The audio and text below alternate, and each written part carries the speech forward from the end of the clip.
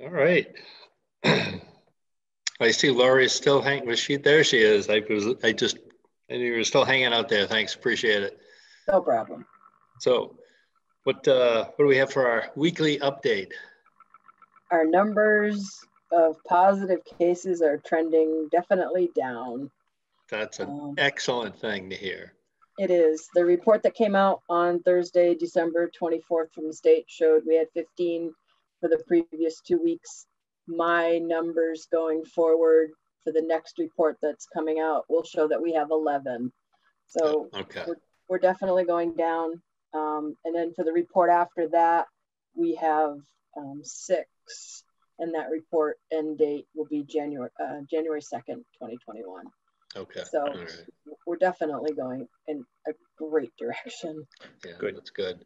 And that breakout report was interesting too, you know, showing that like the big jump in cases in December wasn't really tied to the university. It was not. It was just general folks. Just general folks. Yep. Exactly. Yep. So that was interesting. You know, probably a definite Thanksgiving. Yes, a spike from that. Yep. Yeah. So we'll see what happens with the Christmas influence next. I was just going to say, keep our fingers crossed that we don't have another spike there, you know. Right. And hopefully with the vaccine starting to roll out and everything, things will quiet down. For the police and first responders here in Sunderland, I'm hearing mid-January is a possibility for vaccines. Yeah.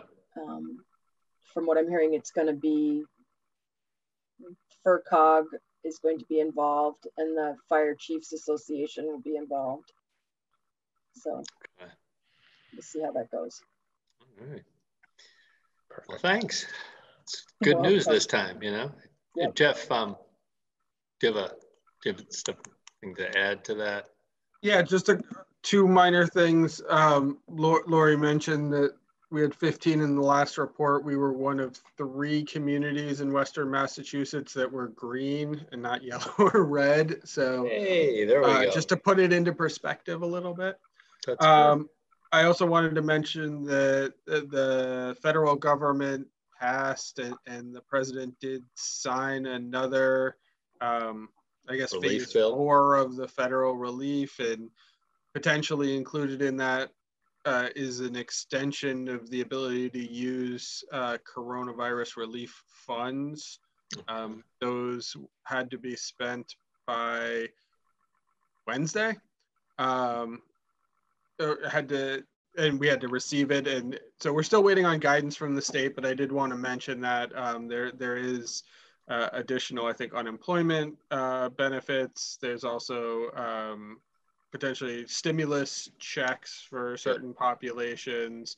So full ramifications are still being understood, but I just wanted to mention those 2 things. Oh, that's good to know. Yeah, looks like there was finally some movement at the national level on that, so that's good. All right, great.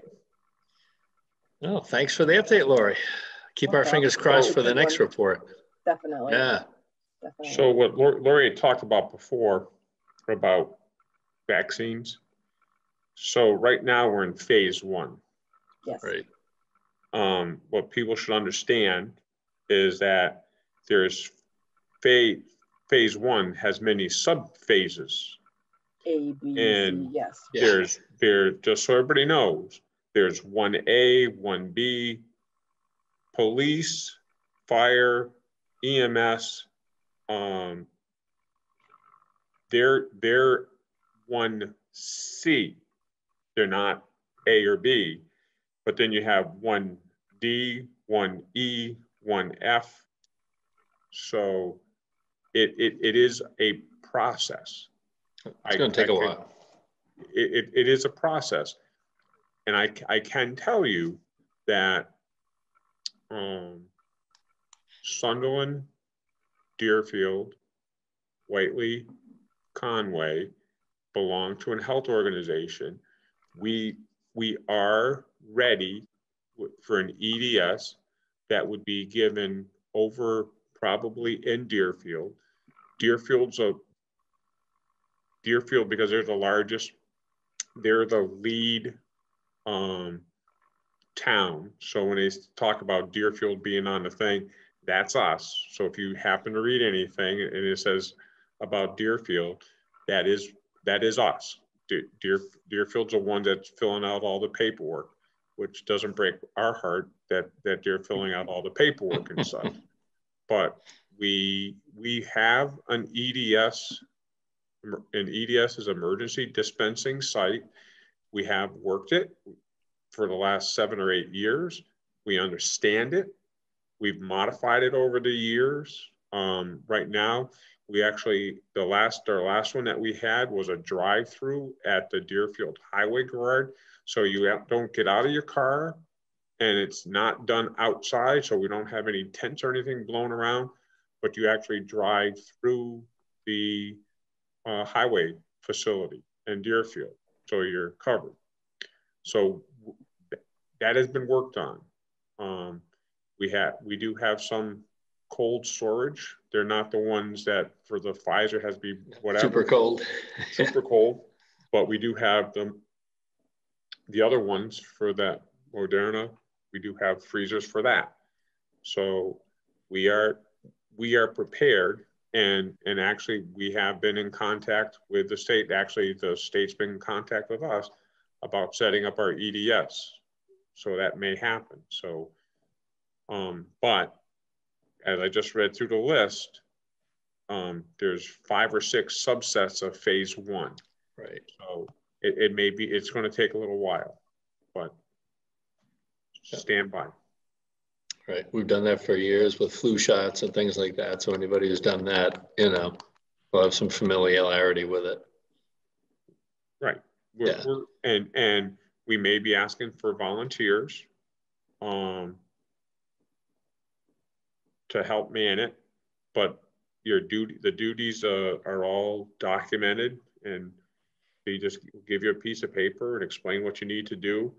But we may need help because it'll be a lengthy process. So stay tuned. It will happen. It's going to happen.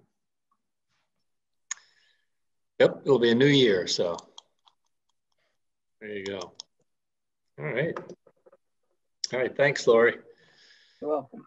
Thanks. Have a good new year. Have a good night. We'll see you next week. Yep, sure will. Yep. All right.